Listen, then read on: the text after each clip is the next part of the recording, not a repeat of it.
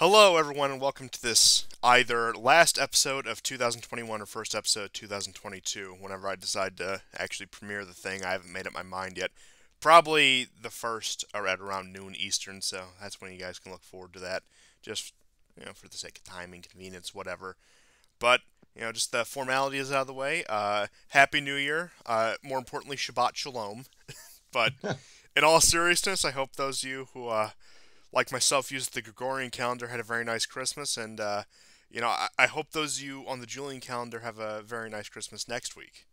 Don't worry, we haven't forgotten about you, including yourself. But That's right. that I'm a Julian calendar boy all the way. all the way, and you know what? Perhaps you might have a point, but that's aside the point. So, 2021 is come to an end, and it was a year of I don't want to call it a year of happenings, but it was a year of ongoings. You look at last year, Yeah. 2020, that was a year of happenings. A lot of stuff happened. This was a year where a lot of stuff continued to happen, but very few new things happened. Now, there are some notable examples which we'll dedicate the majority of the show to, don't get me wrong, but it's going to be kind of an odd episode because we're going to have to constantly reference back to 2019, 2020 to give you the full context of what happened this year, as we've had to do for shows throughout this year. Now, this first topic may be very difficult for some of you. In fact, I'm embracing my inner white woman. I have my wine ready. We're going to talk about the day that fascism almost triumphed over our democracy, but don't worry because it's okay because Biden won in the end, and I'm of course Yeah. referring to the little incident on January 6th. Now, as the official narrative would have it, a bunch of insane fascists stormed into the Capitol building, trying to install Trump as dictator for life or something. But probably the biggest non-event of 2021.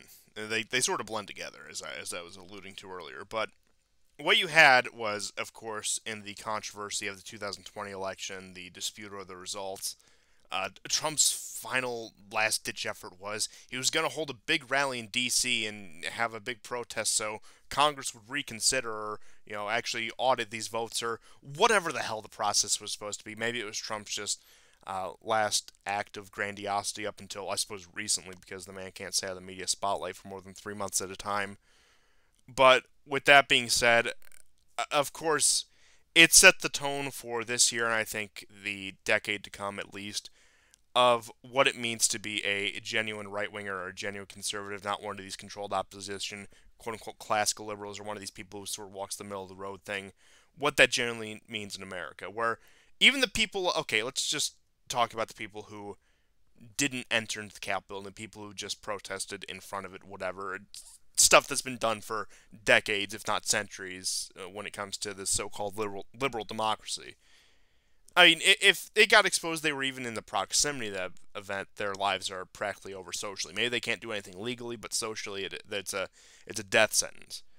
But it did show that if you are genuinely of any of these ideas in America, if you're further to the right of, say, a Mitt Romney, so to speak, or any of these figures, you are a social outcast, and you're possibly going to be subject to persecution by the legal system, as we saw with some of the treatment, some of the stuff that came out a few months ago about the way that these 500 or so detainees have been treated since the incident back in January.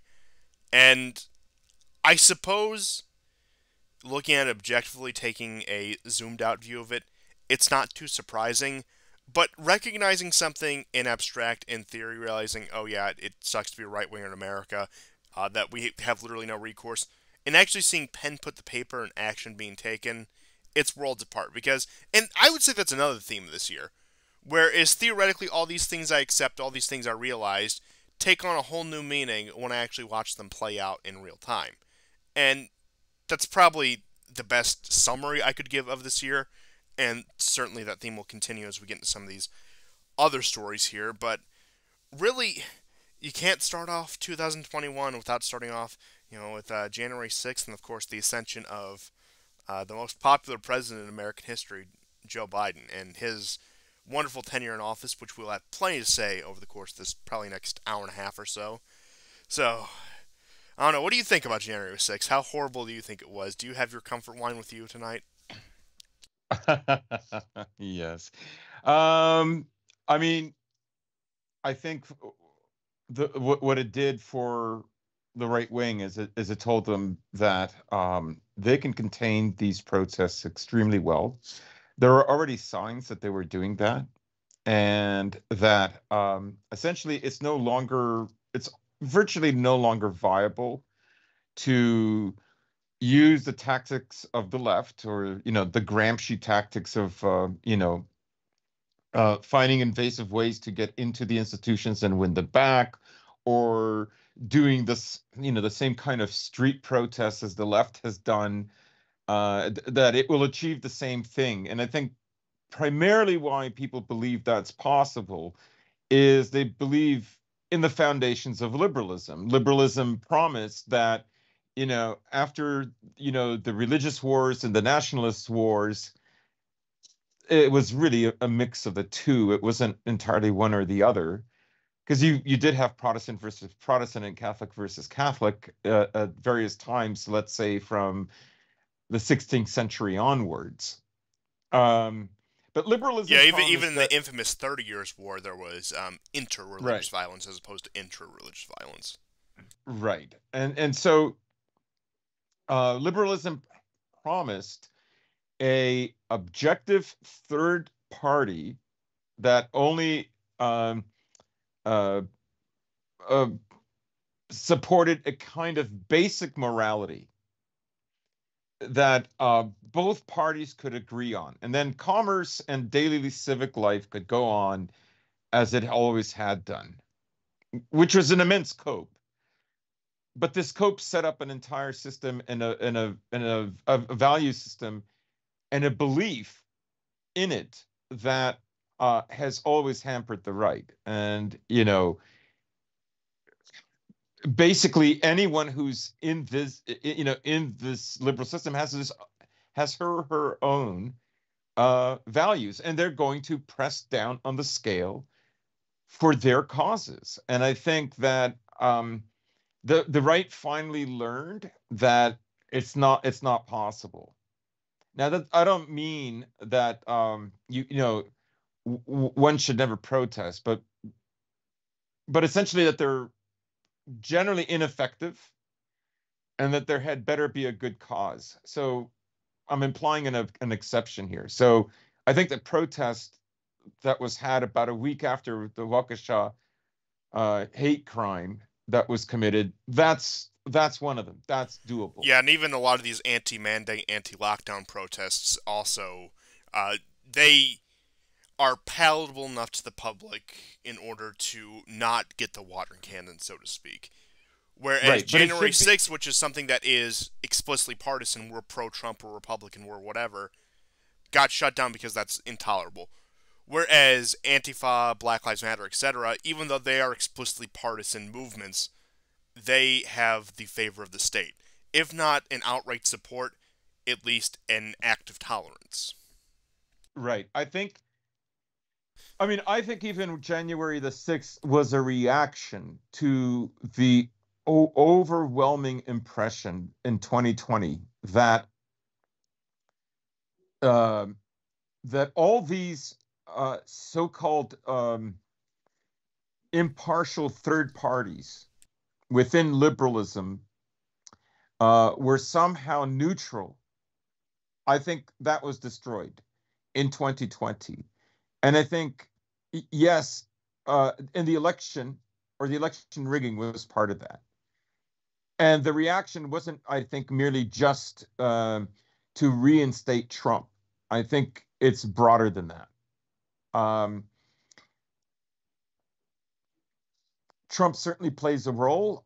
If Trump had actually had an effect, there might have been even more protesters. Like if he had actually achieved anything, which he did not, because he was effectively a president without power. So I think 2021 kind of cemented all the things that left mouths aghast, whether it was the riots, especially I think the riots and the election. I think 2021 confirmed this. But I think what also has happened is, I mean, you hear more people talk about the decline of American power. There are normies who talk about this now. It's friends, live friends of mine who are between 9 to 10 years older than I am, without me even bringing it up, have said, yeah, America's probably going to fracture. But the funny thing is I was saying this 5 years ago, right? And they all recall that. So what do I make of January the 6th? I spent enough of establishing this preamble, but I mean, I think it was very frustrated people. Obviously, it was a trap. We know that. The Whitner case is proven to be a complete FBI setup.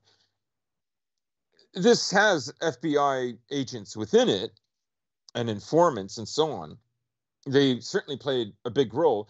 It's harder to prove it, of course, because it's a much larger event. And not to mention the accounts of security on the grounds. A lot of people report were welcoming in the quote Yeah, I unquote mean, the coup plotters, if you will.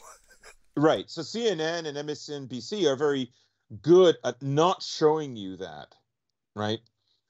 Um, so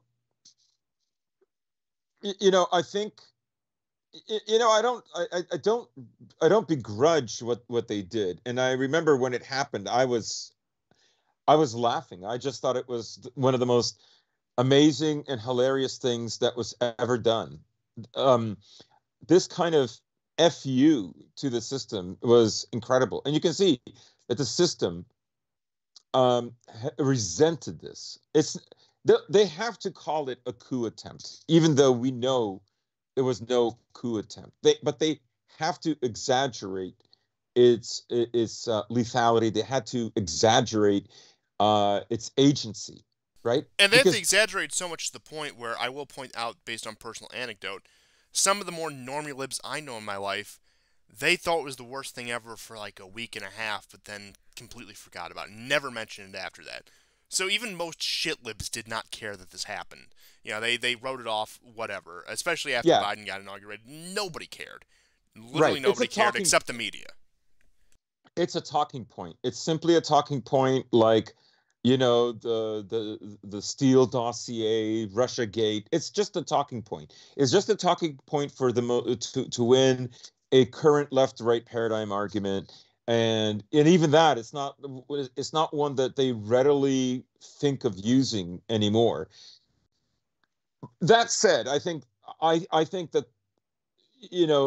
America's elites really sincerely are afraid that there might be another one, and the next one won't be the same. Um, I don't think it's a unanimous thing. I think some of them, especially when they revealed that the white population had shrunk down to 57%, it's actually so things are accelerating faster than what we thought in 2017 when these topics were far more topical at the time. Um, And another point I'll bring out about it being different in terms of the National Guard lockdown at D.C. for like several weeks after that, you'll notice it was the fat white women, the Hispanics, the whatever, and not like the yeah, Texas and Oklahoma National Guard, like these guys who've actually seen combat. You'll notice that very distinctly looking at those pictures that these are the weekend warriors, these are the desk jockeys of the National Guard that are put out there for the illusion of security and the illusion of so-called strength. Whereas mm, even though, again, I'm not predicting mutinies anytime soon, again, I think the jury's out on that. I think we're in a very odd situation. But I would say that a mutiny within a military organization, whether that be the military proper, National Guard, whatever, would would catch me off guard.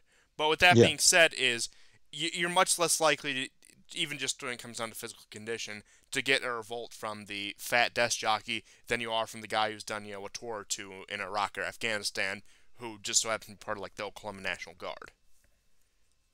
Yes, that's a very good point. So I don't begrudge them what they did. I feel nothing but empathy for them, to be quite honest, right? Uh, the government has had them in solitary confinement. Some of them will be now nearly a year in solitary confinement. Uh, the war within America is still going on. This is part of that war. It is being fought in ways that it wouldn't have been fought exactly. But I think the takeaway for the right is uh, the understanding that there is a system, the complicity within all the branches of government, uh, with the media. Uh, the list goes on. There are no objective third parties. You cannot rely on that. You can't say that America's never been more divided, and at the same time argue that, well, at least there's some third party institutions that are not. These are very far and few between. I mean, just examples. I don't mean the institutions overall.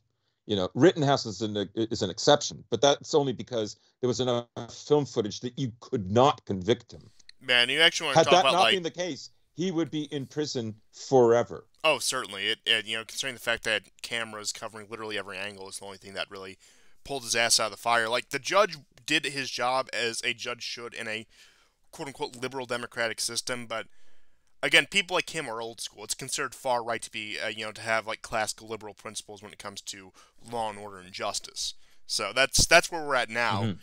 And also in terms of institutional power, to bring up something is the mandates are also serving as a very effective purging tool because of look, of course it's not a guarantee, but it heavily correlates whether you fall on one side of the issue or the other, where you fall on other issues. The anti-mandate people are admittedly more right-wing, and even more of, say, our kind of right-wing, and if Mm-hmm. they're going to stick to their principles to the bitter end, they're going to be purged from any minor position of power they may have, which is why I think they've been so hard on pushing this in just the rank and file military and the rank and file National Guard people to get the ones who are really the quote unquote true believers, if you will, um, to metaphorically, or maybe in some cases literally, die on the hill that they picked. And we'll get more into that later in the episode. But yeah, I will say my final thoughts on January 6th, what I said when it first happened.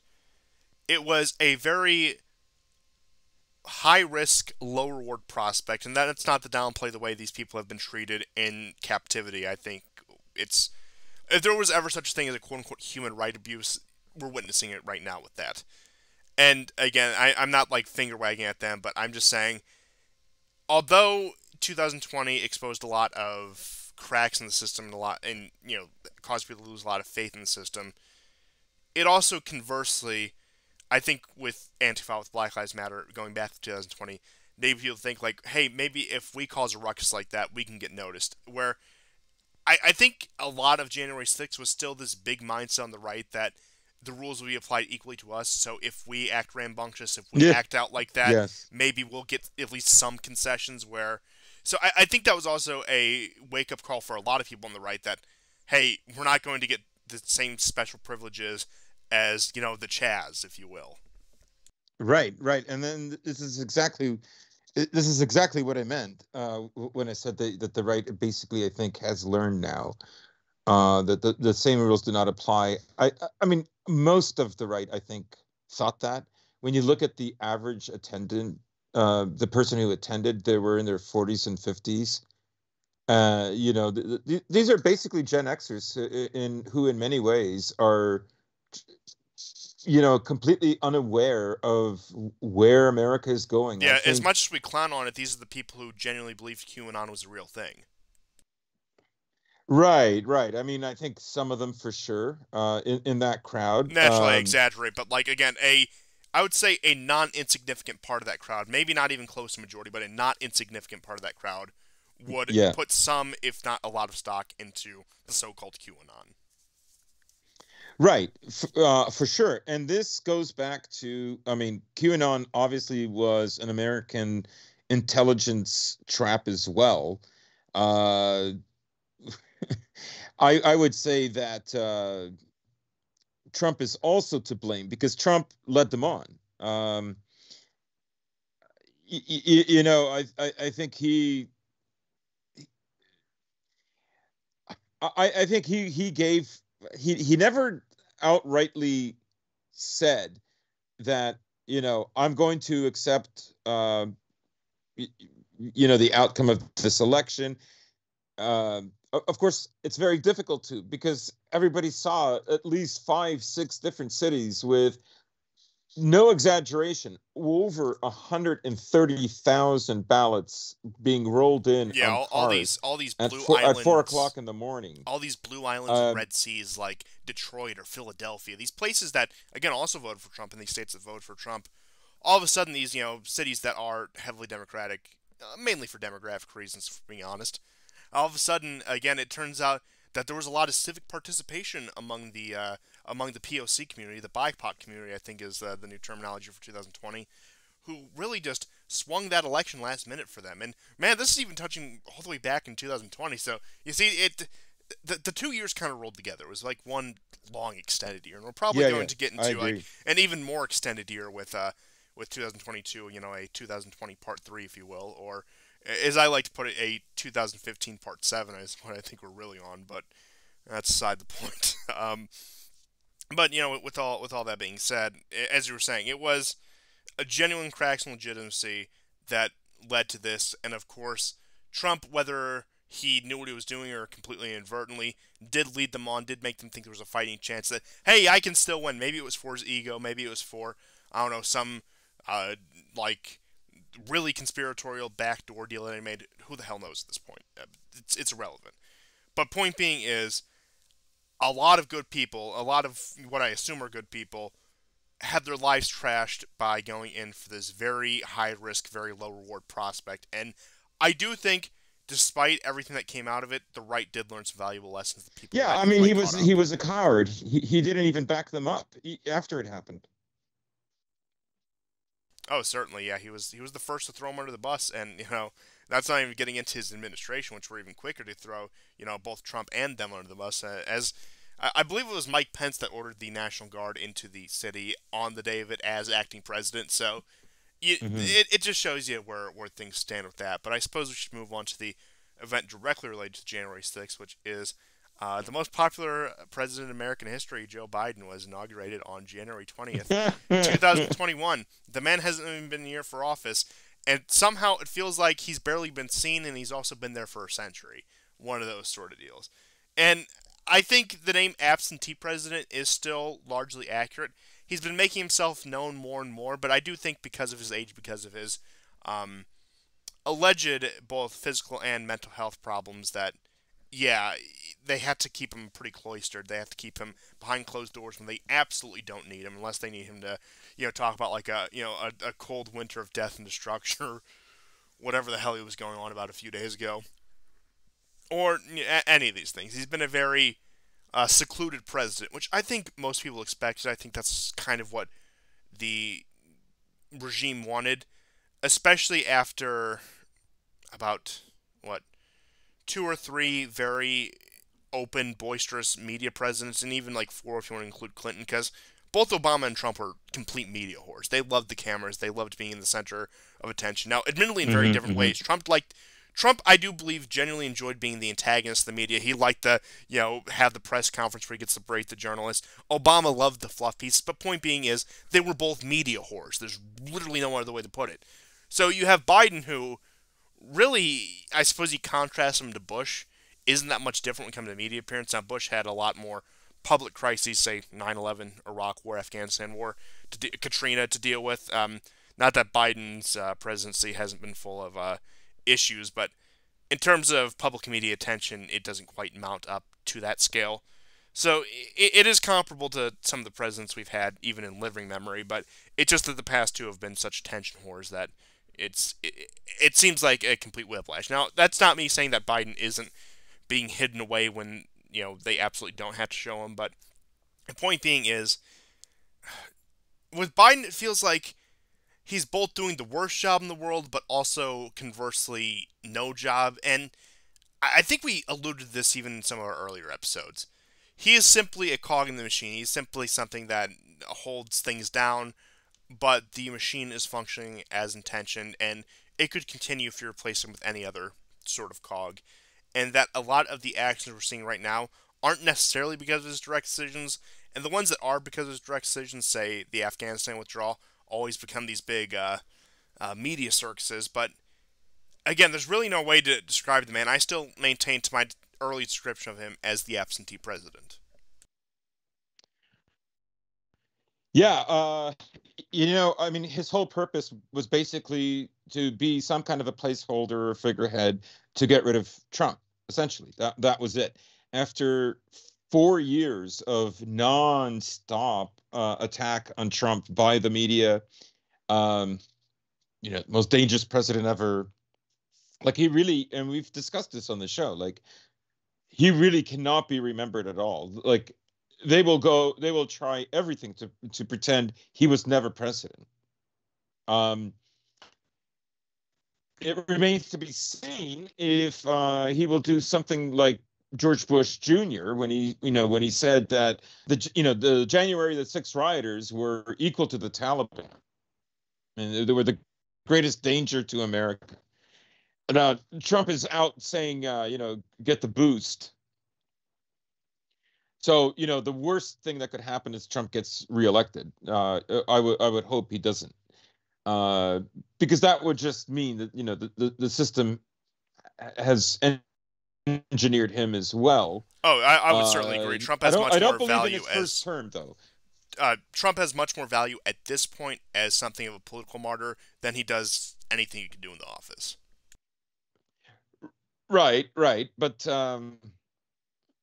I think in some ways Trump is with his new rhetoric, he's diffusing that kind of polarity that the system itself needs, right? The system needs to tell you who the enemy is. And prior to 2021, or let's say up until the first half of 2021, Trump was, in a sense, still in office because, they just couldn't wash the memory of January the 6th and or his 4 years in office and so on. And everybody was deathly afraid that he would continue to be this major influence. There were countless CNN uh, segments where the Trump supporters, Trump this, Trump that, greatest danger to America, and so on and so on.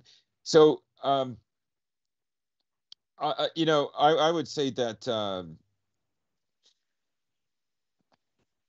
if he runs, he's not going to win because I think the Biden presidency, if anything, is showing a kind of a morass within America's political system. And you mentioned about how much each of them was a camera whore.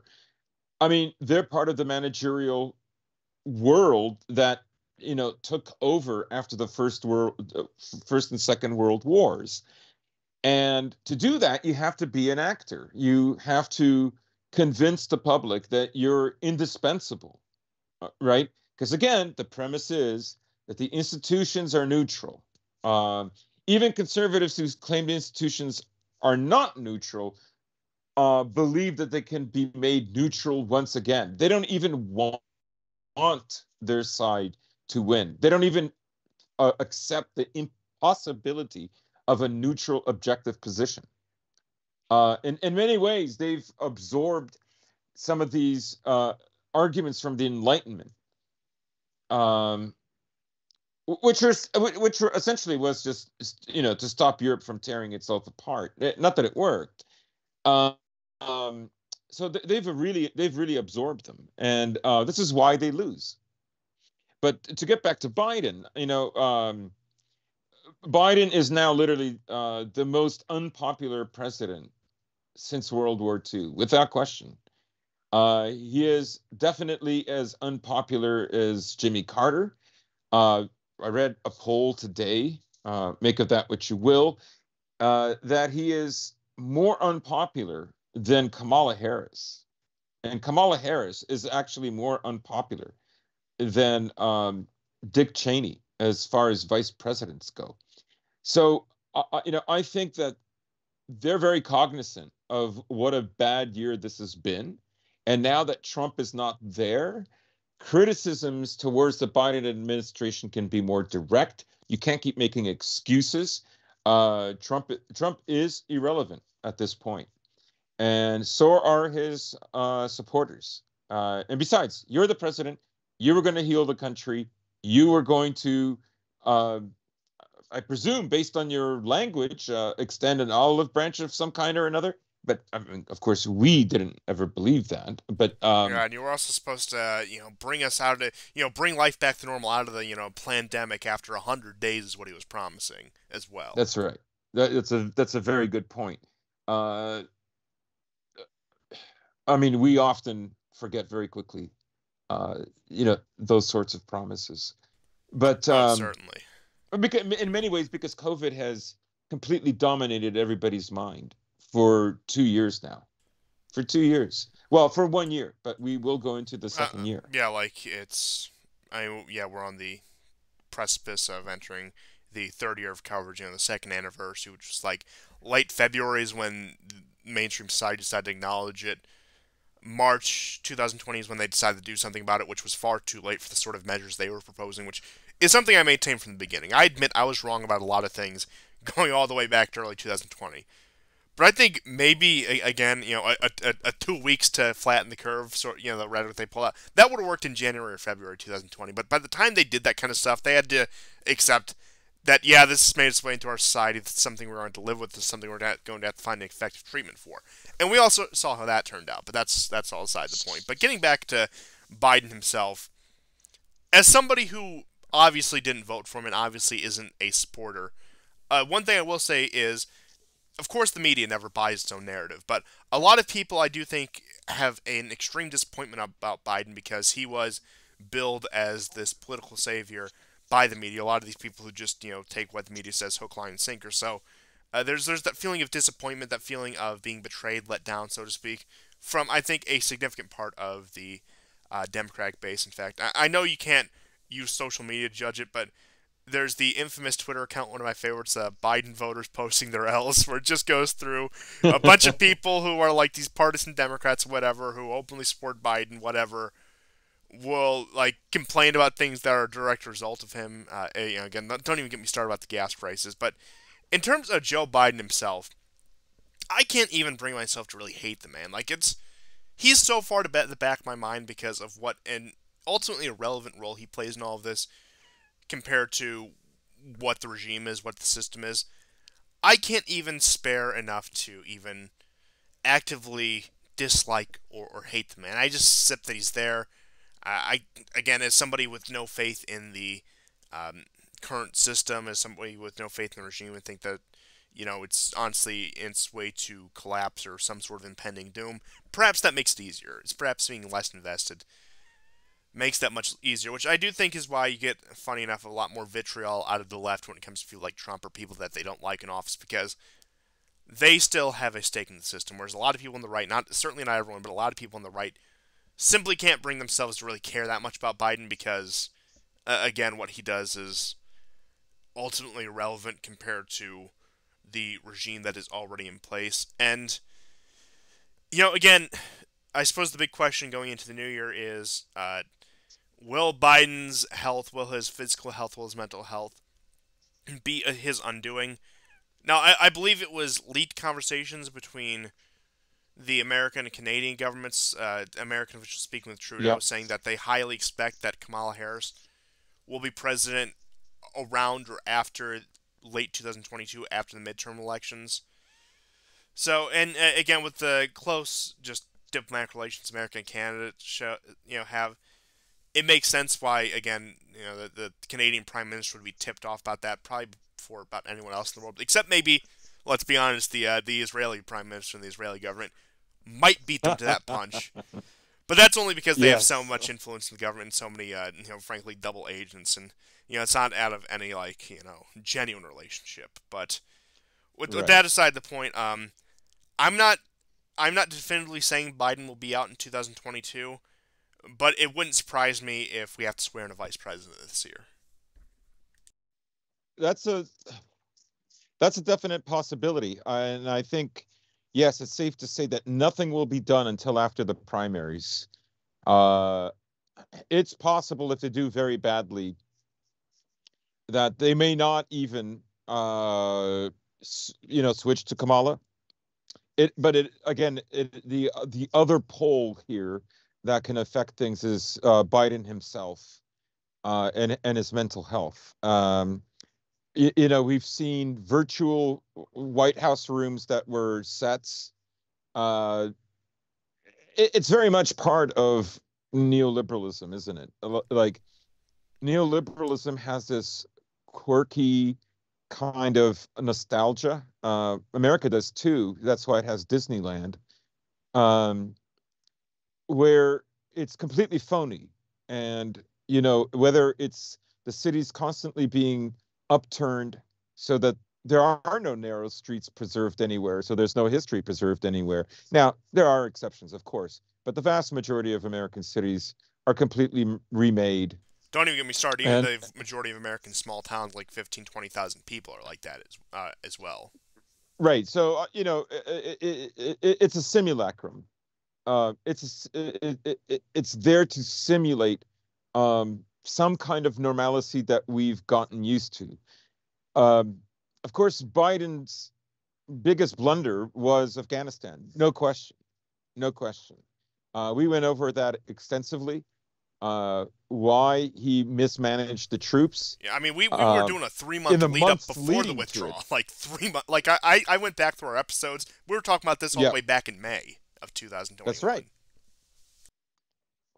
That's right. We were way ahead of the curve on that. And the other thing that we were ahead of the curve was in late 2019 when we were saying the right no longer really has a stake in America.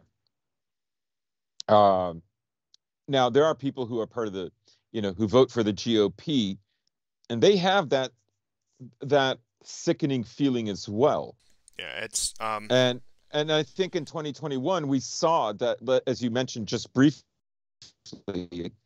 that the libs, the left, definitely has far more to lose and far more at stake in perpetuating America than the right does, which is why I think the Biden presidency is so appalling, right? They don't talk about it because it is depressing. But there's another reason why they don't talk about it, and that is if you understand inner party, outer party, the party, which are the Republicans, the conservatives, particularly after World War II, they're always going to be the outer party. That's understood. Considering that World War II was a kind of revolution. So, in that sense, when a Democrat is in power, unless there's one or two significant points of resistance, it's back to normalcy. And so they're more ho hum about it because the outer party is not in. If the outer party wins, or if the outer party wins in a big way, and in a sense, that's what happened under Trump, it's basically telling the inner party, it's a barometer, of course, that they're not doing their job very well. And that's why it makes liberals on an unconscious level panicked, right? But I do believe that the inefficacy of his administration and the similar kind of schizophrenic policymaking that was in Trump's is also plaguing his own administration. And you can see that after they pull out of Afghanistan, Putin is already like, in 3 months, in less than 3 months, he's making ultimatums. He's making demands. He wants this in writing. Do this or else. Biden agrees to have talks, which will be exclusively between him and Putin, beginning in the new year. Yes, later the Europeans can join in, but they're only going to be given their marching orders. just to touch on Burrell that. and Stoltenberg lost their minds over this the last few days. Oh yeah, Europe has been in a it's been interesting watching what Europe has been doing. But in terms of Putin and making demands after the collapse of Afghanistan, and I'm sure there's other factors at play, but I do think it also shows a difference in ambition between Russia and China, where I suppose China, beyond Taiwan, doesn't have more reason to make these demands, especially considering the fact that there hasn't been at least a latent conflict there, whereas with Russia and Ukraine and the Donbass and Crimea, there has been a bit of a latent conflict. There's been many Yeah. latent conflicts with Russia that they can make demands on, but I would have assumed after Afghanistan fell that you would have seen a lot more ambition on China's part. Now, I'm not saying you haven't seen anything. They're one of the first people to really swoop in and want to make these deals with the new government in Afghanistan. Of course, again, Taiwan is, as much as people like to compare it, including ourselves, is a vastly different situation than Crimea.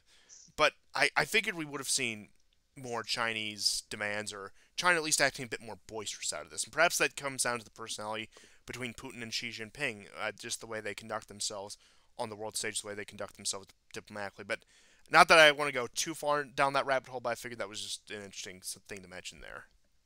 Yeah, and you can see also how both Biden and uh, Boris are flipping the script on COVID mandates and on lockdowns, right? Go ahead, have a great time.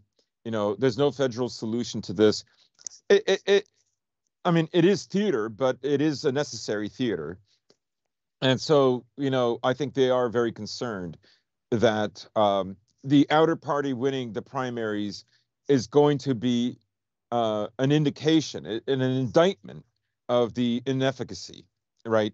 And now they're going to see it as a kind of, um, a polar kind of interpretation, meaning this guy who questionably beat Trump in the 2020 election. Look at him. He hasn't achieved anything. He's made us an embarrassment. The libs complained about Trump making us an embarrassment. Look at Biden.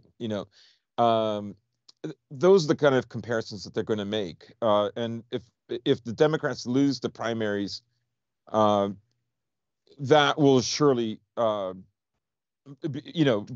be political fodder for sure by the GOP.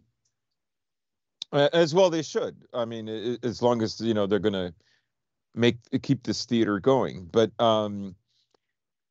yeah, so I don't, Biden's first year has been abysmal. I would say it's worse than Trump's first year. Oh, certainly. And I don't think there's much disputing that. Now, getting on to some other stuff beyond domestic news, I suppose Middle East is the best place to go here.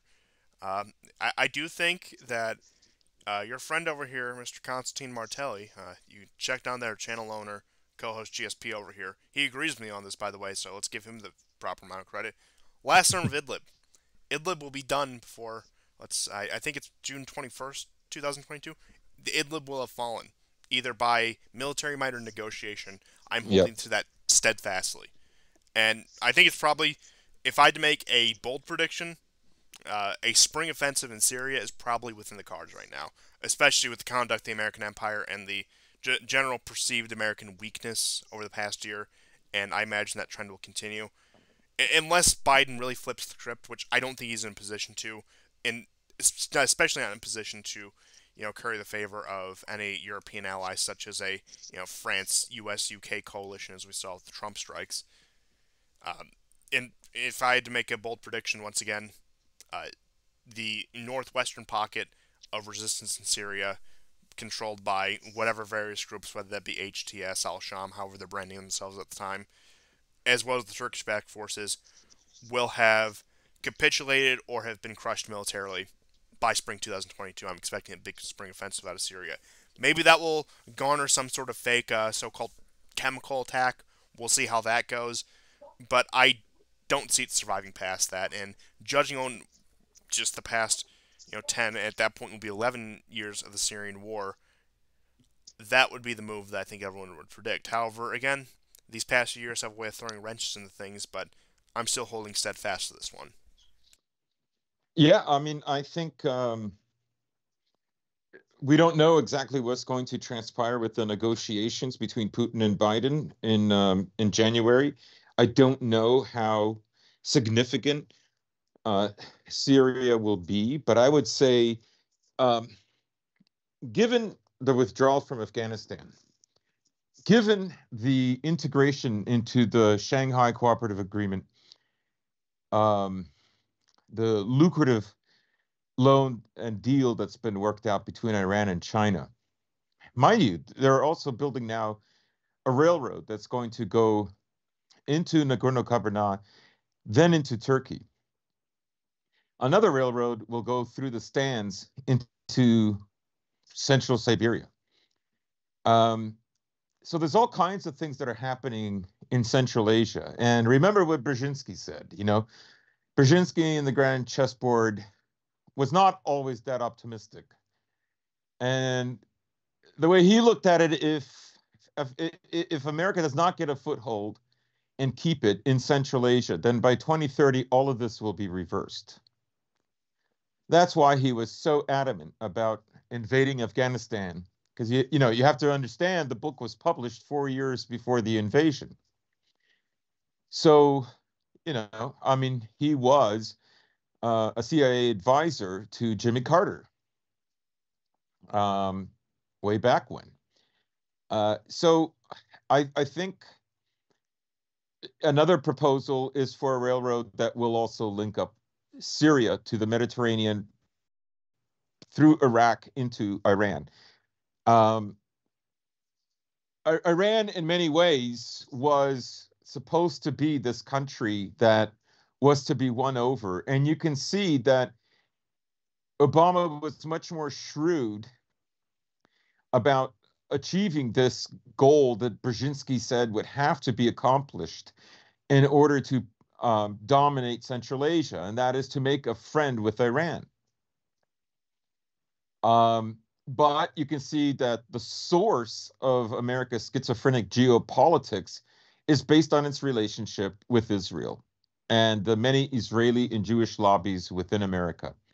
They have made that impossible, and they have paved the way, really, for America losing its hegemony, particularly in the most important region of the globe. Because getting a foothold in Afghanistan or Kazakhstan or one of the stands would have been good. But if you look at the three major doorways into Central Asia, the main one really is Iran.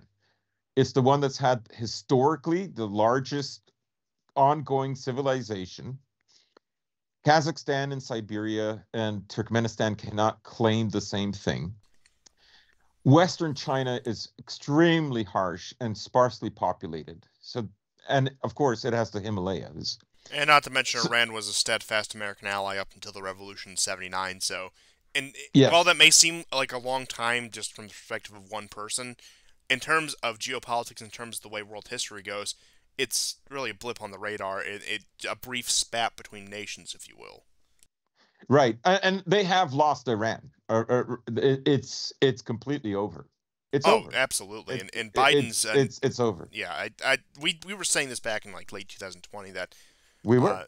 even like the prospects of taking Iran militarily was closed off, and Yeah. Biden's attempts in vain to try to resuscitate the Iran deal, resuscitate the JCPOA in any capacity, I do think is just that, just a formality that Iran has been lost from the Western sphere of influence. And you brought up Brzezinski, who I have still maintained for quite some time is, while of course I oppose everything he stands for, he was the really last great strategic mind the Western world had to offer, that the American Empire had to offer, and really the only one who could go toe to toe with somebody like Putin, like a Lavrov.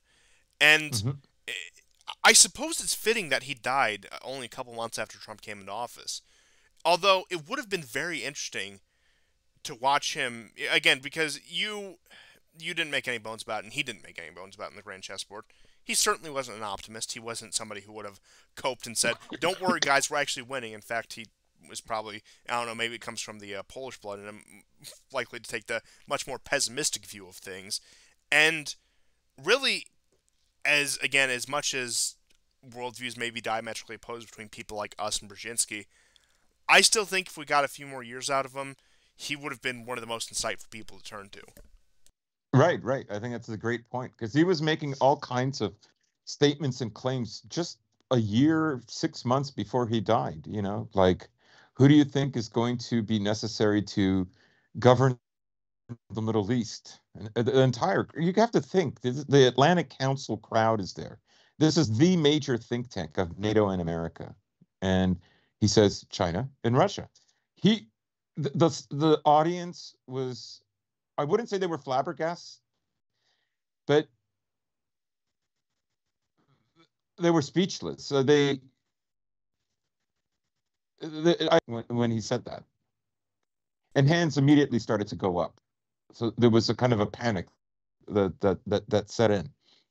So yeah, he was, even though he's on the opposite side, he was a realist. Yeah, I think it would have been very interesting just from the point of view of, watching him tell our enemies the hard truth. That, and of course we can say it all day. They just discount us wholesale because our worldviews are diametrically opposed. But when one of their own says it, like that Atlantic Council conference, it's uh, it's not beyond the pale, but it's just this moment of shock that they really don't know how to respond when one of their own, one of the good guys says that.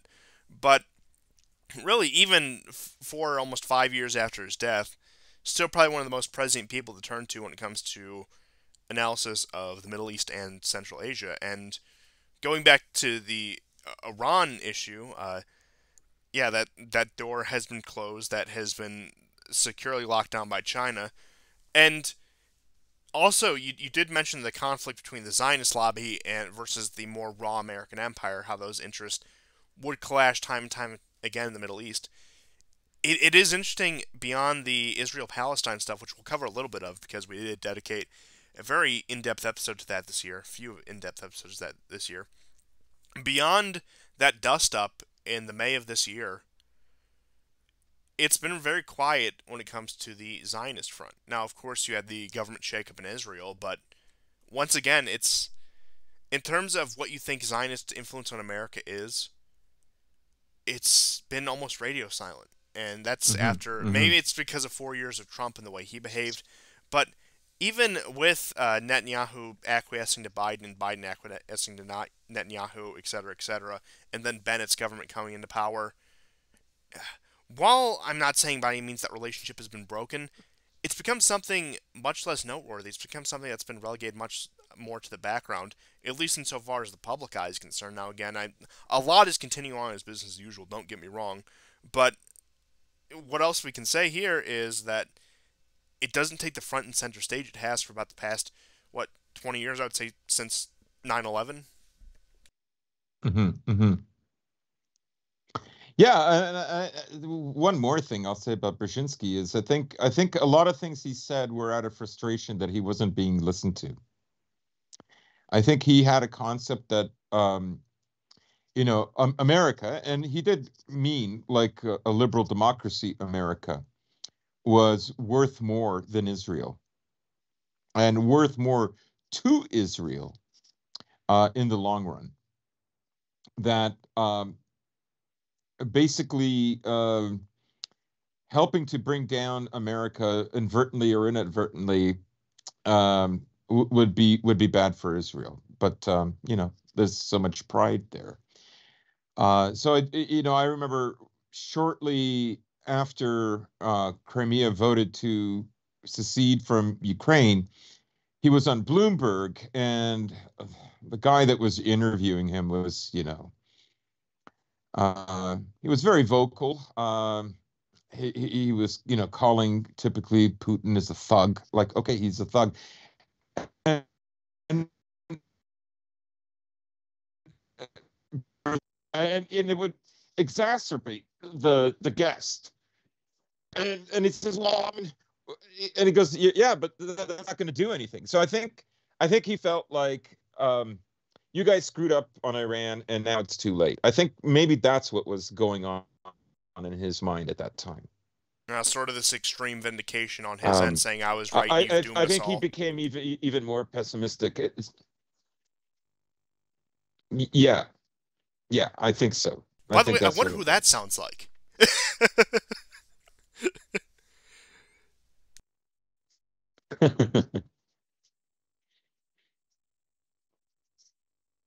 But as you were saying, Hello? Yeah, yeah, I'm still here. Don't worry. No, no, Yeah. that's all I have to add. And would it be a War Report year in review without one technical difficulty? I suppose here we are, but moving on from that point right there, we do have, of course, the news out of Europe and Russia. Now, it's been quite the year when it comes to the way Europe has conducted itself, the Russian and Ukraine conflict, and even by extension Turkey. And I say it's easiest to start with Europe because less happened there.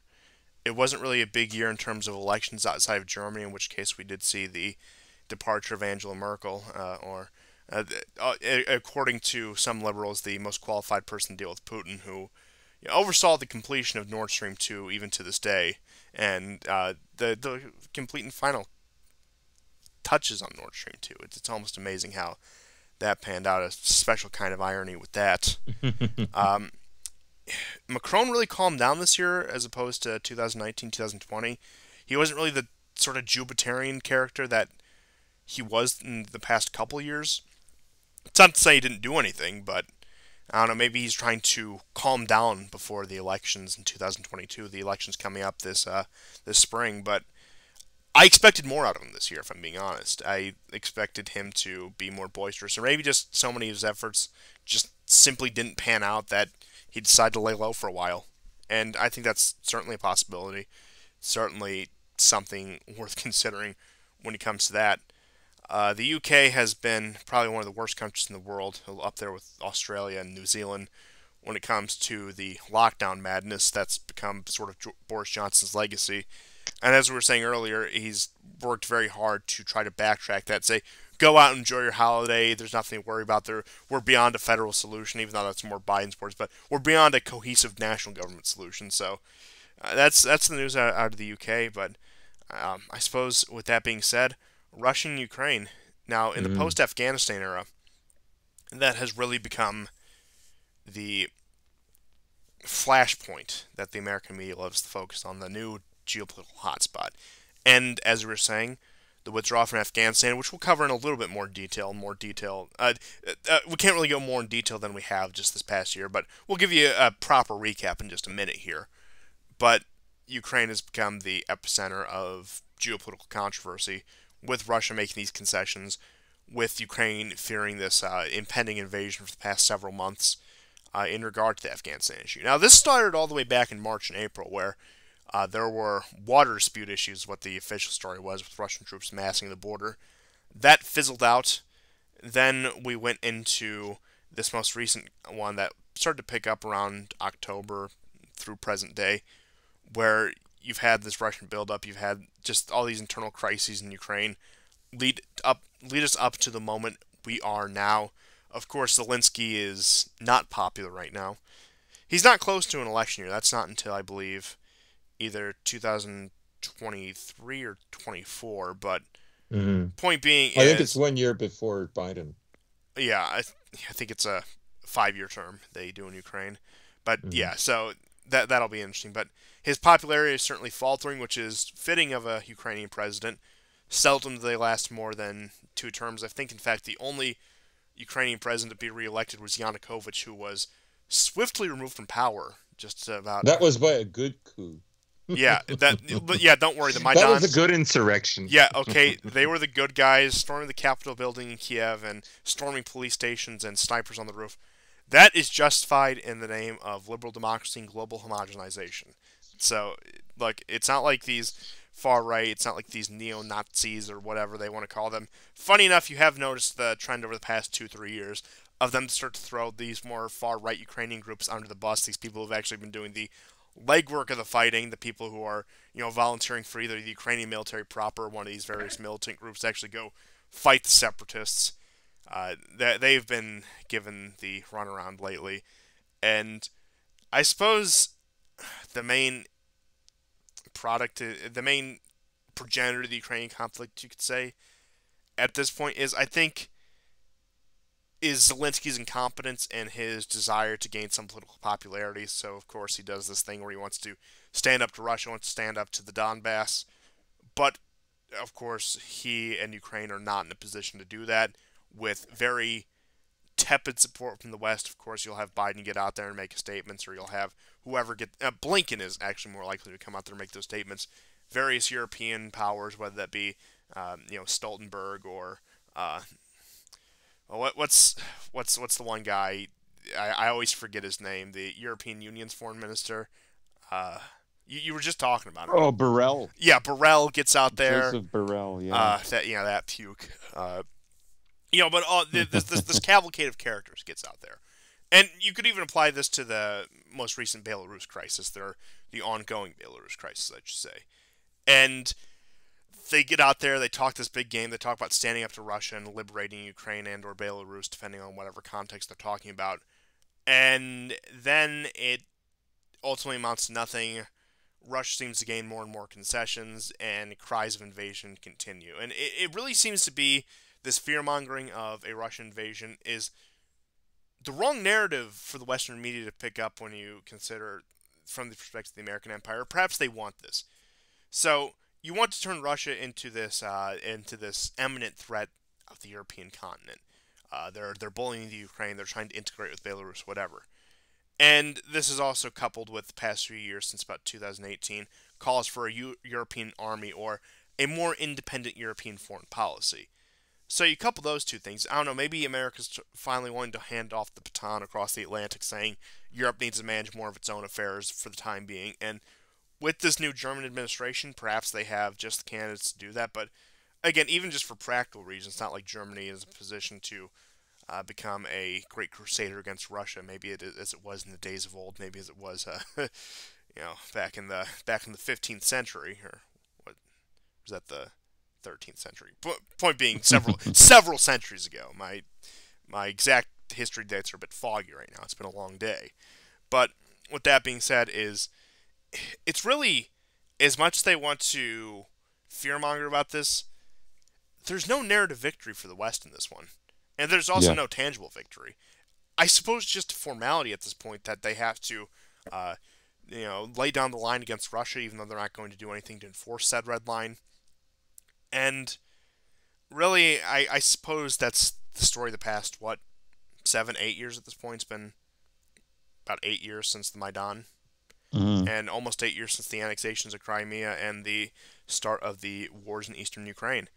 And that's been an ongoing trend. I think that trend is very evident in the post-Afghanistan era, as I was saying.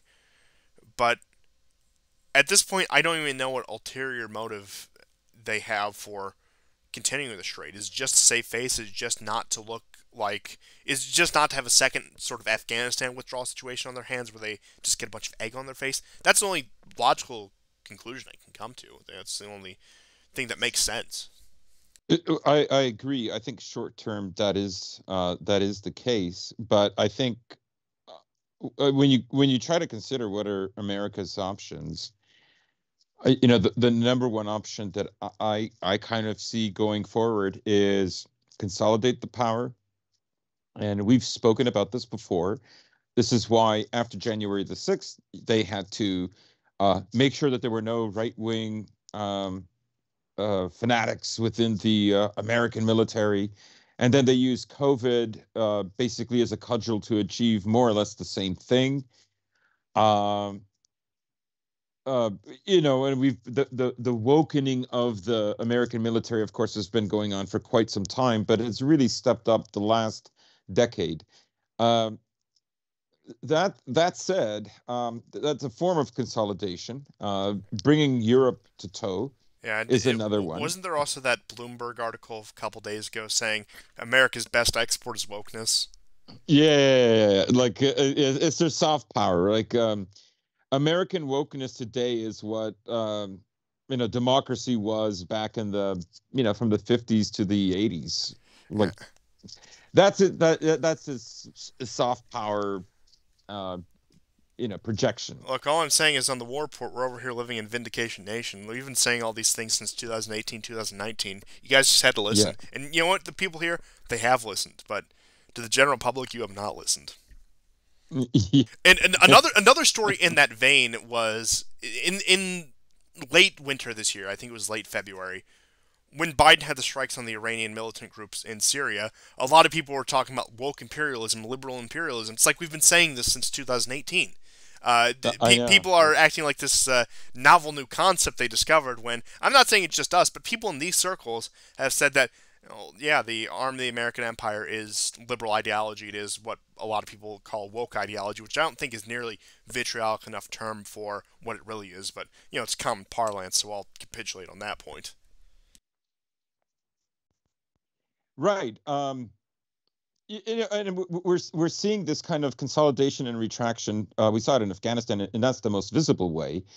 But just today, there was a U.S. base in Syria that was being attacked with mortars. Three convoys in the last 2 weeks have been turned back, and these are just like villagers that are doing this. So my projection is America needs a Cold War. They need a Cold War right now. They need unity with Europe and the Anglosphere. Several, AUKUS was developed this year, of course. So there is a kind of strengthening of this alignment. The Quad or whatever. I mean, that's a joke because Putin regularly deals with India, and in many ways, he is the go-between when things are rough between India and China. And in fact, when they had the democracy summit, the next day he was talking with Modi in India. So it's I don't take the Quad thing seriously, and I think that's why there is an AUKUS, and because that would never happen in with AUKUS. So.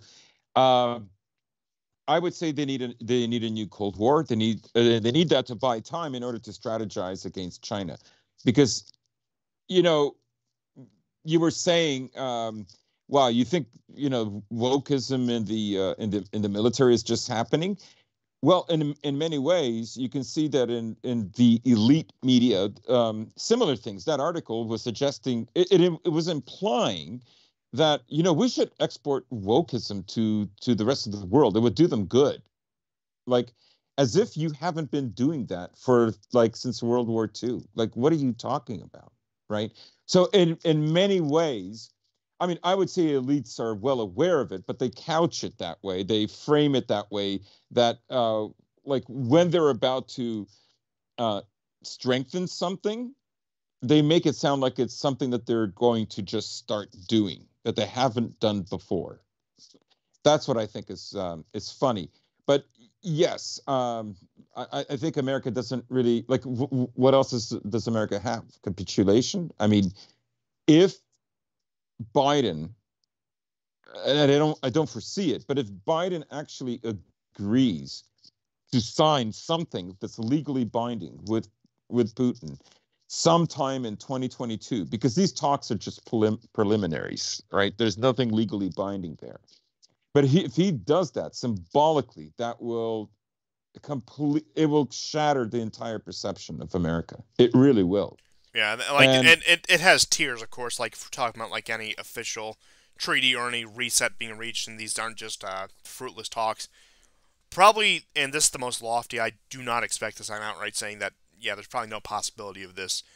Is recognition of Crimea as Russia. That's not going to happen. That's been the justification for sanctions for the past 7 years. Primarily, of course, that's extended out to election meddling or whatever else.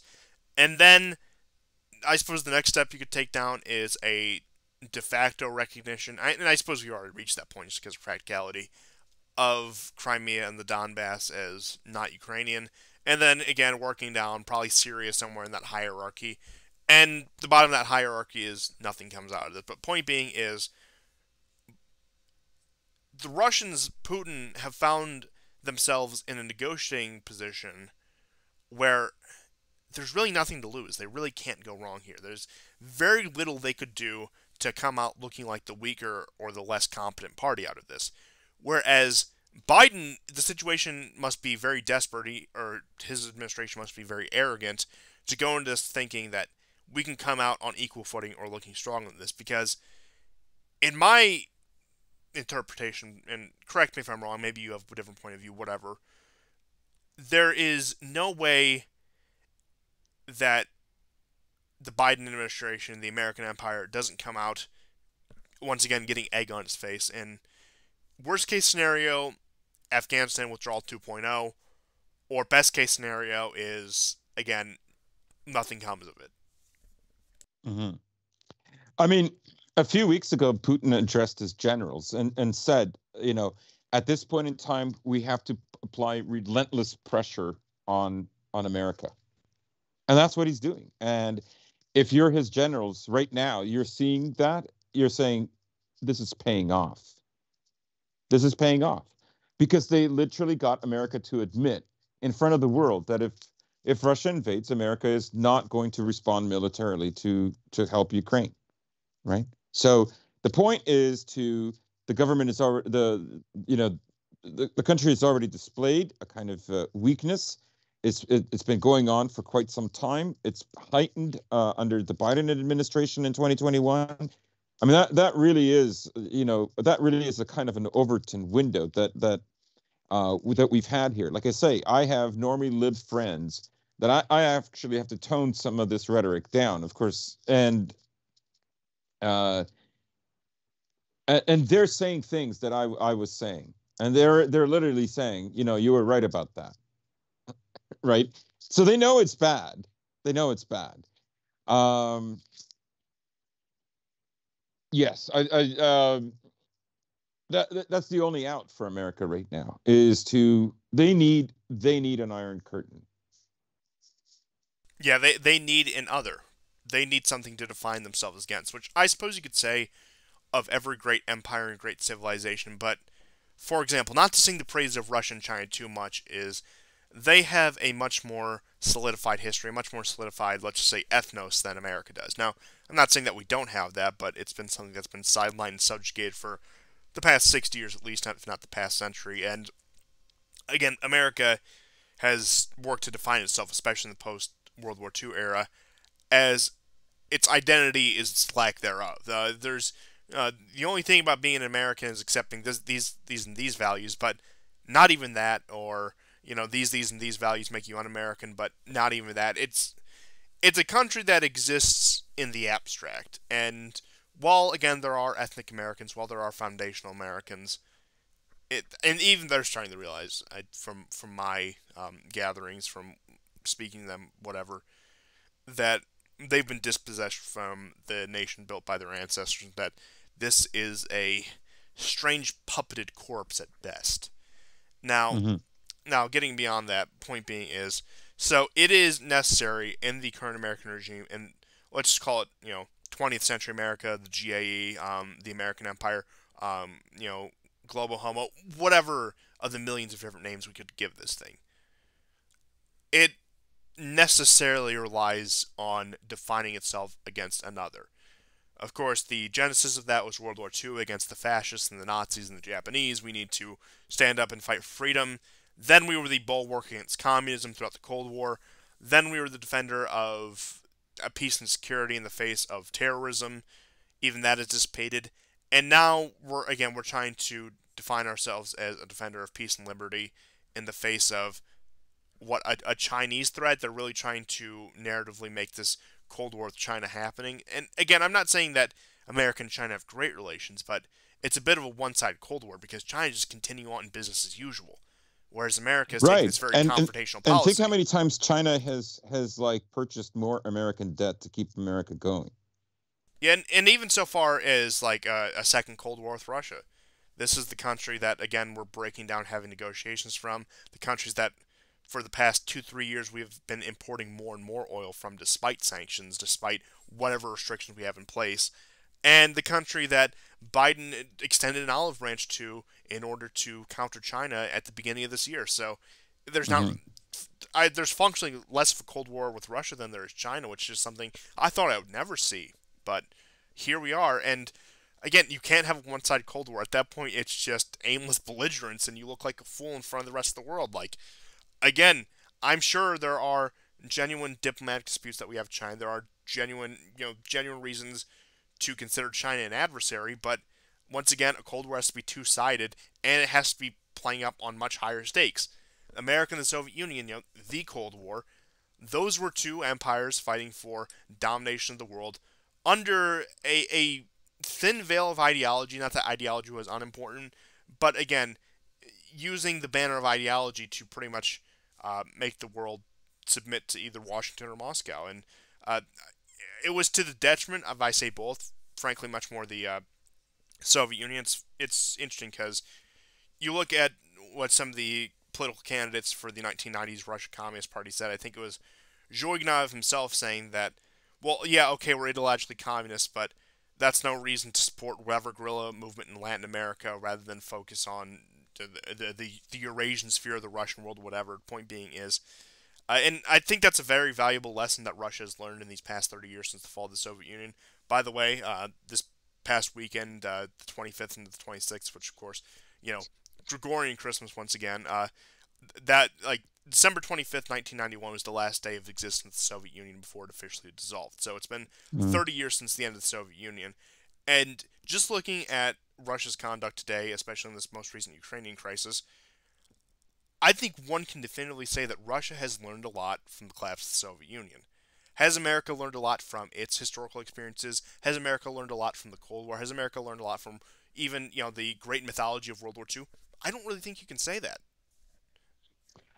Right, and partly because it's been so focused on a kind of total hegemony, full spectrum dominance, as it's often referred to. Um, one of the things that was most interesting to this that academic agent said, that he was basically talking about Stalin, and he was talking about how um, essentially Stalin was a conservative force within the Soviet Union. Uh, he outlawed just gays, abortion, uh, bolstered marriage, made divorce more difficult, gave the church slightly more freedom. And you would think that American conservatives would understand what was going on. But because they're so married themselves to the liberal notion of, the neutral third party, the arbiter of peace, as it were. So in many ways, they don't even think that their own values should dominate, right? Um, and we've discussed in this show before. I think it was in 2020 when I spoke about the Prague 11.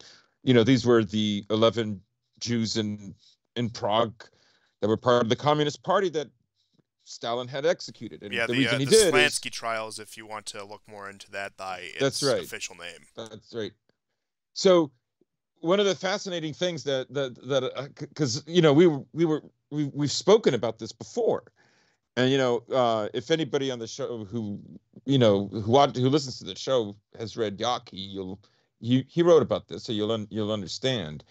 Um, but essentially, it was a conservative force, like it was in many ways communist in a centralized economy and in its sort of, let's say, authoritarian measures, And but it's not interesting because a lot of dyed-in-the-wool communists will decry Stalin for the exact same reasons that you're giving him some credit right now. exactly right. That's why he's hated by by the left. Um, so things that one of the things that that the conservatives always miss is this, right? Finding the right ally. And that is also why they are so focused against China. It's a total distraction, and it's just going to mean they lose. They accuse Biden of being soft on China, but Biden has been as hard on China, if not more, than Trump was. Um, and it's one after the other. Another thing to consider. This too was mentioned on. I just personally I love academic agent. I think the streams are literally the best streams happening right now. Period. And he said, when did because America through the 20s and 30s was saying that the Soviet Union was a democracy and an ally, an important ally for democracy. Well, when did they stop saying that? What took place? Well, some of the things that their spies had noted was that by the time the 30s rolled around, there had been a circulation of elites within Russia. The other is that virtually every Trotskyite either fled or was liquidated. Most of all, Trotsky himself. So when did they decide that Russia was big and bad? Well, in a sense, they already decided before the end of World War II, but uh, they had to win a war, so they needed them. But soon after the war was over, they were no longer an important ally of democracy in the world. Now, they always knew they were never a democracy. That's not the point, right? So when the reporters came back, faking like you didn't know is a ridiculous argument. Um, so the conservatives would have been better off if they had reached out to Stalin's Russia and Russia, Soviet Russia. They I believe they would have, And because you do get an this interesting thing focus, with that though, where throughout the 50s and into the 60s, the less hawkish voices in the American government. Again, the Cold War was something that was very perpetuated and spearheaded by Democrats, whether that be, of course, Truman at that point into it. Whereas, and it's funny because a lot of Russians and a lot of Russian analysts will even say this on the Russian side, that is, that they would always prefer the Republican presidents because they were much more amenable and much more likely to negotiate, whereas the Democrats, again, speaking in purely partisan terms, were the ones who wanted to escalate the Cold War. For example, Nixon had détente. Jimmy Carter, again, was the one who uh, tore up pretty much every agreement over Afghanistan. Eisenhower didn't intervene in Hungary, etc. And again, that's just getting into the partisan side. And getting at what you were saying is, uh, there is, and we were discussing this last night. There's this propensity on the right, which I'm going to steal your bridge right here, to seek a foreign enemy when fundamentally they know they yes. are the second class citizens in their own empire, where they want Mm-hmm. to seek out the aggression of the Soviet Union or China and put a stop to that, whatever, while all of their values and everything they believe in is being undermined by the people in Washington, even by their so-called allies in Washington. And it's almost this, I suppose, it's sort of a cope. It's sort of a catharsis on the right that we can appear as the strong empire abroad at the expense of having no influence at home. Yes. Yes, exactly. Exactly. So some of the age-old competition with Russia between the Anglos resurfaces, you could say that. But I think during the Cold War, that was a different thing. I think Stalin basically, like, what I think America wanted, or what most of the elites in America wanted after the Soviet Union was institutionalized, after the Civil War in Russia, was that it would eventually become a Trotskyist nation, right? It would completely tap into international banking. There would be all kinds of companies that would on the low, in the books, would actually be the owners of various industries. That it could be a way to check on fascism within Europe, so on and so on and so on. And that isn't really what happened. And the pivotal moment was when Stalin came to power, but particularly Stalin in the mid 30s. And initially the Frankfurt School sought haven in Russia, and Stalin said, "Look," Stalin basically said, "If you come here, I will kill you." Stalin hated the Frankfurt School. He literally called Trotsky a liberal, right? He despised them. So I think once the Americans realized that the Trotskyist branch lost power in Russia, Russia essentially had gone rogue. Yeah, and And it was just the further like, analysis. if there had been no World War II, the Cold War would have started in the late 30s. Oh, absolutely, and you could argue that there were even some elements in the West that were hedging with Germany, with Italy, etc. These various powers against Russia against Stalin's Russia, viewing that as arguably more of a threat. Now, again, it's funny because you also got that from the further right elements who wanted to destroy the Bolshevik state, or what they perceived as the Bolshevik state at this time. But just the final bookend I'll put in Stalin, just a bit of a tangent. It is funny because you have Lenin, who's the son of a lawyer, Trotsky, who's this lifelong intellectual, this guy who spent half his life in a university, and all these people leading the Bolshevik Revolution initially are these sort of people, that, same kind of people we mock for being communists today. Whereas Stalin is the son of a cobbler who dropped out of a seminary. Like again, okay, I suppose in the Russian Empire, clergy had its prestige, but again, you didn't have the wealth and luxury of say what you know say. I mean, Lenin came from a very, forgive the use of the term, privileged background, but point being is the sort of people that these very ideological communists advocate for, empowering, at least in rhetoric, when they are actually empowered. And I do think this is affected the communist psyche ever since in both the West and elsewhere. That, oh yeah, when we put the quote unquote working class in power, they liquidate us. Yeah, yeah. So people, I think, often they often forget, right, that the lead up, the organization that would eventually become the CIA, the three big important figures from the Frankfurt School who made that a possibility and developed it were Theodor Adorno, Eric Fromm, and Herbert Marcuse, right? Like that's not debatable, right? So, and you know, you people have to understand that when they see Bezmenov videos, what you're really looking at is a guy pandering to normie cons. That's what he's doing. Like all those people think that Russia's like shipping, Boris Badenov characters into Russia to weaken the U.S. Right? The the fact is those strains of liberalism already existed in America, and that is why the Frankfurt School found like literally fertile ground in America in a way that it could not find anywhere else in the world. Nowhere else but in America could they have prospered the way they did. And those are just the facts. And it's the CIA is not something different after their passing. It's a blossoming of what they established. And I'm just curious, just it's a very irrelevant aside, but you have to satiate my curiosity here. But Eric, right wingers won't see it. So what they'll basically do is they'll probably as pressure mounts on China.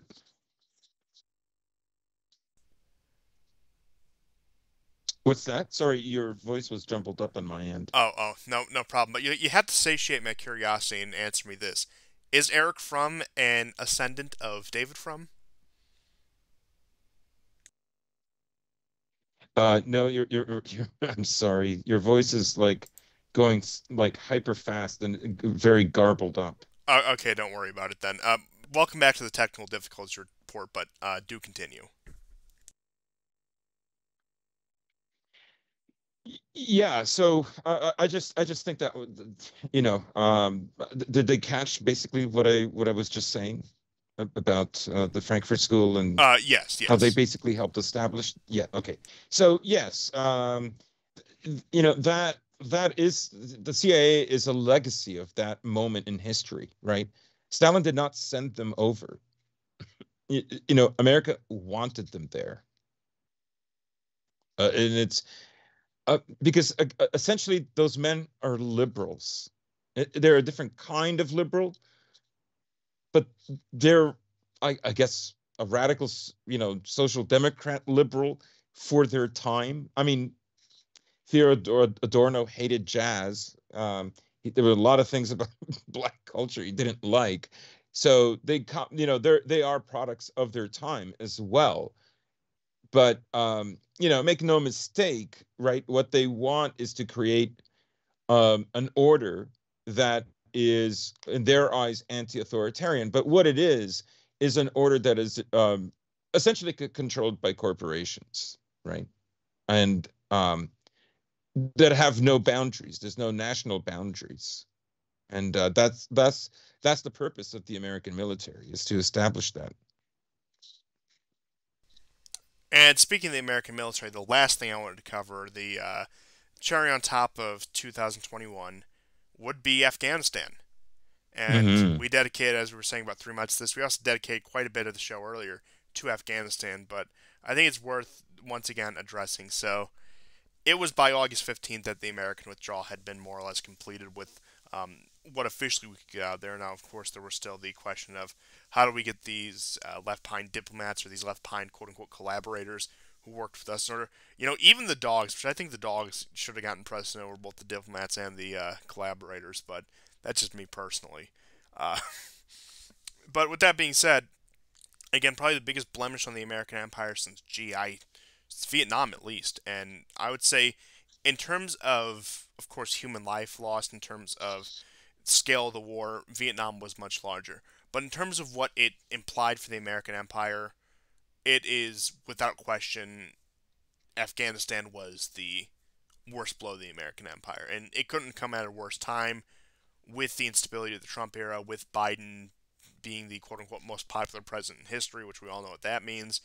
Um, yeah, gee, hey, remember when the whole Brandon meme was the thing? I think it still kind of is. I think boomers People are. still do it. Yeah, I have to say, out of all the like quote unquote mainstream memes, it's one of the ones that I can actually have a little bit of appreciation for. I think it has some sticking power. But we did an entire episode on that, or entire part of an episode on that a few months back. But point being is, it couldn't have come at a worse time. It was really I suppose from our point of view, the perfect storm, but also one of those things that we were anticipating for a while. We said something's got to give sooner or later, but really, it is touching back on what I was saying at the beginning of the episode. Thinking it'll happen in the abstract and watching it play out are completely different things. Now, I still maintain to this day that there was no clean way out of Afghanistan. Now, it was much dirtier than it needed to be. It was much more garbled than it needed to be. But there was no clean withdrawal from Afghanistan in the cards from the beginning. Hmm. I mean, it could have gone better. I think it was the worst planned evacuation, particularly when it was more obvious that they would lose rapidly. Biden decided to take the troops out and then decides to put them back in. It was stupid. Um, but yet, here we are. Um, but I agree with you that I mean, again, I bring it up. The Russians literally just walked out without an incident. Um, On top of the regime they established lasting for about a year and a half, 2 years after the withdrawal. yeah, 2.2 or 2.3 years. It still lasted over 2 years. Yeah. Um, anyhow, I mean, um, I think it was a signal. You saw the way that Britain reacted. Britain was horrified. I did not expect the MPs to be so vocal against pulling out, but I think in many ways they are the barometer about where Europe is probably headed. Um, Maybe because in some ways they're one of those countries that are most capable of withstanding the future against a very different multipolar Europe than say, I don't know, Estonia or Romania or Slovakia, right? Or let alone Albania, right? That said, England, of course, is still in Europe despite it being out of the EU. And I think I mean, let's face it, it was an empire for centuries. It's always had highly intelligent people, and I think their reaction in many ways gave away the game about where things were going to go. They tried to disguise it that no, it's not the pulling out, it's the way the pulling out happened, but that's not the case. There were a few that more or less admitted that there should never have been a pullout. That this made Afghanistan completely a waste of time. That everyone who died for Afghanistan died for nothing. Um, but I think, of course, the subtext is If you pull out, you're essentially saying you've lost dominance, and the world is going to know it, and that is what has happened. Oh, absolutely. And with all of that, there's really not much more you can say about Afghanistan than we've already said, but it was just so in. I would put it hands down, at least in the kind of stuff that we cover, the most important event of this year was the fall of Absolutely. Afghanistan and Yeah. the implications that had for the American empire. It's what the entire rest of the year really pivots around when you look at what happened after that with Ukraine, what happened in the build up to that, even all the way back in April, May of 2021. There is really inescapable that this was the pivotal moment here. And I think that's going to be something that is going to be several years, if not a decade or two, before people actually are willing to discuss freely and openly and realize it's going to be one of those things that is more or less memory hold. You already see the way it's happening. Now, the media couldn't get enough of it for however long it was, and then it just dropped off the radar after about it was either the 12 or U.S. personnel who died in one of the bombings at the airport. It really went media silent after that because they realized at that point, after there was blood spilled, it was very unpopular, and it even had the effect of at least you saw the polling at first spike up to like we need to stay, we need to exact justice, but then very quickly and decisively turn course to what's the point of spilling more blood? Let's just get out of here. And I think that was really the nail in the coffin was the death of that many U.S. personnel, even though it was only, again, not to downplay it, only about a dozen, which isn't very comparable to some of the Hmm. losses we even had in a war like, say, Vietnam or even the height of Iraq when, like, Fallujah, and when it was really nasty during the counterinsurgency. But I suppose that just shows the American wherewithal and stomach for war at this point and what they're willing to tolerate for such an abstract, if any, goal at all that nobody wants to send more kids to die in Afghanistan for something that we can't even define, something that we've been trying to do for 20 years. And again, there's really no way to put it than it was the biggest break in faith in the American empire, at least in the contemporary American empire, than anything that else that has ever happened. Because while Vietnam was a blemish, especially internally, I think caused um, a very distinct psychological effect to the American people when it came to our foreign policy. In terms of imperial blows, I will say that the Afghanistan withdrawal is the biggest blow that the American Empire has ever taken. Yeah, I agree, and most of it is symbolic, but it's very much indicative of the decline, and basically it gives other countries, adversaries, countries that are kind of, let's say, like Turkey. In many ways, Erdogan was well aware of America's decline midway through the war in Syria, and you can see that there were desperate attempts, even by him working with the Americans, in order to trigger some kind of reaction out of the Russians. Notice that the Russians never took the bait in uh, Ukraine. They knew what they could take, they knew what they couldn't. And there was no way, uh, there was no way that he was going to go any further. And this is why they have to come up with these ridiculous ideas that an invasion is imminent, because it's not. Um, how about when the Russian jet was knocked down by the Turks, and then shortly thereafter, the one of the Russian diplomats shot and killed on air, right? And still, uh, you know, Putin didn't budge. So in many ways, Erdogan understood. I think the I think he understood who he had as an adversary, Putin, and where American policy was actually going. And this is why, very shortly after, he began cooperating to some degree with the Russians, particularly in arms manufacturing. And he knew that, and I think both of them were well aware what that would cause uh, in terms of the way the world would perceive both Turkey and America after that was. was obvious. It was a betrayal, and yet America can't jettison Turkey, and Turkey knows this. Oh, and we tried to the 2016 coup attempt. Well, yes, of course, there's that. Yes, of course. But I'm saying a lot. Some of these events happened after that. Uh, Oh yes, I mean, but probably, like, probably as a kind of revenge on the, on the Russians for warning him. Um, in any case, I think, um,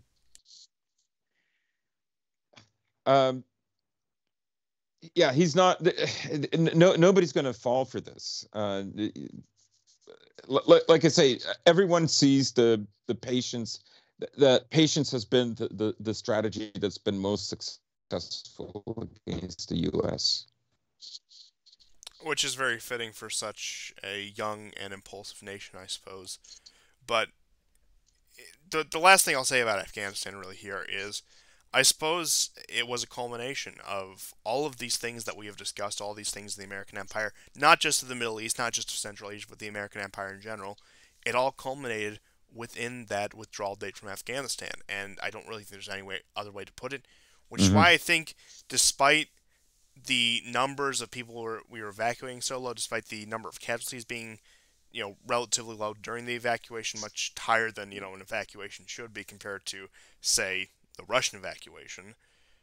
Well, what you have with all of that put together is it's really the story of the American Empire for the past 20 years, isn't it? And very fitting that it also came on the eve of the 20th anniversary of 9/11. Just all those things. Just again, it was a focal point of all of that, and I think that's probably the most significant thing about it beyond any thing you can say about how botched it was. Even if it would have been a clean withdrawal, I think that still would have done a number on the American Empire. It only exasperated how bad the American Empire looked because of how disastrous it went. But by no means would Mm. a clean withdrawal would have saved our reputation. This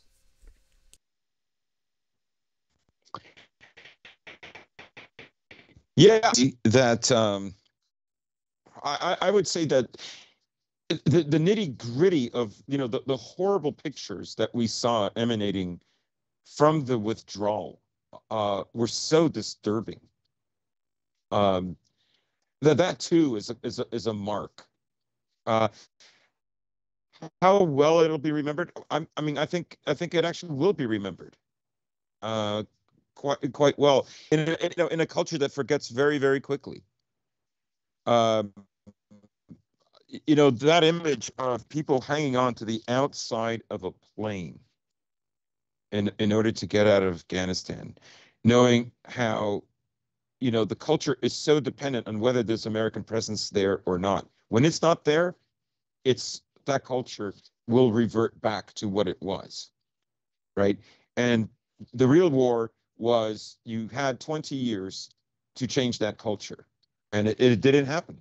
And as soon as you were gone, it reverted. and I have a feeling that trend is going to continue for the foreseeable future. It will be interesting to see as American influence inevitably declines in both Europe and East Asia. You'd think particularly South Korea and Japan. How embedded liberalism is in those countries, because in the case of Japan, in the case of Germany, of course, and even other places in Europe, even if it wasn't a direct influence. I mean, America directly wrote the constitution of two of those countries. They were occupation constitutions, but it will be interesting to see That's as right. as American influence declines how much of this quote unquote woke ideology of this liberalism will be embedded in these places that we left behind. Because you think obviously the Middle East, places in Africa, places even in Latin America, it's much less ingrained. But you also have to remember, particularly in the case of Europe, particularly in the case of Western Europe, they were also the co-founders of these ideas centuries ago. I mean, one needs to look no further than the French Revolution, and you could go even further back than that if you wanted to. So one could reasonably say, and I do maintain, that a lot of the liberalism that we see in Europe would decline, especially outside of the Anglosphere. But I do think because of their integrated history with both the Anglosphere and the French, that they're much more touched by liberalism. It would take, I'm not saying it's possible, I'm saying it'd take a much stronger effort to uproot it than it would in many other places in the world. Right. And I personally think that if America were to fall, or let's just say it's obvious by 2030. Let's just say in 8 years, it's more obvious than today, than what 2021 has shown, that America is no longer the global empire that it once was. And that in retrospect, the last 10, 12 years demonstrate that. And it will be far worse in 10 years. You're not just going to see countries like, Russia, China, Iran, Turkey, doing their own thing, going their own way. Like the very concept of liberal ideology will fall apart. It will be the end of it. America has to fall for that to happen. But if it does, it will be the way formal communism was accepted and then was rejected, did with the fall of the Soviet Union. The same thing will happen. Okay, I've actually just Um, came up with a really good barometer for all of this. The way we can determine this mm, best is when will countries start repealing LGBTQ CIA laws? That will be the true sign of the end of American occupation. yes. Well, in a way, Putin already did that prior to the coup in Ukraine, right? That's why there was so much pressure pushed on Oh no, him during I'll admit the Winter Olympics. I'm only half joking when I say that. Where, again, I do think in some Oh, yeah, okay, places, okay, like okay. America's, let's just say, co-conspirators, which I would say the big two are France and the UK. I think they're much the same when it comes to having that ideology rooted. But even some places in Europe, I mean, for example, you have to remember that Germany legalized gay marriage after America, and Germany is supposed to be the testing ground, supposed to be the realm of experiment for the American Empire's social movements, as it Yeah, has been. Germany and California. Yeah, yeah, quite literally. But yeah, and even the testing ground itself got gay marriage after we did, and they had to sneak that in an omnibus bill that came along with tech surveillance. So that shows how popular it was, even in a country as broken down and beaten as the Germans. So while one may think that these things are here to stay, I think they're much more fragile, fortunately, than we do actually realize. But Hmm. that's all I had for 2021. How about you? You have any last stories of the year? No, only that I echo with you that Afghanistan was the most important story. I don't know if normies will recognize that, but that was definitely the most important story. The most forgotten story is January the 6th, which they will rehabilitate all of 2022 because the primaries will be there. Don't vote for a GOP member because they'll take our democracy away. You'll hear that line quite a bit. Yeah, and And we're on the precipice of the anniversary, so you can expect all the mournful commemorations about whatever officer died from a heart attack and how democracy almost fell that day, but we still managed to triumph. Blah blah blah blah blah. Yeah, yeah, so you can look forward to that in about 5 6 days here, depending on when I decide to get this out. Which you'll probably be watching this New Year's afternoon. In which case, once again, happy 2022 because and let's hope, and I think there's some tepid reason for optimism. I know that's a shocker from this show. It'll be a real shocker when I get you to say that, but we plan to keep on chugging along as long as we're able to. So long as there are happenings, I suppose we will be here. And thank you everyone for tuning in, not only to this episode, but all throughout this year and all throughout the lifespan of the show. We're almost on the fourth anniversary of the show. March 2022 will mark that. So thank you everyone for tuning into this, thank you. and have a wonderful new year, and goodbye. Take care.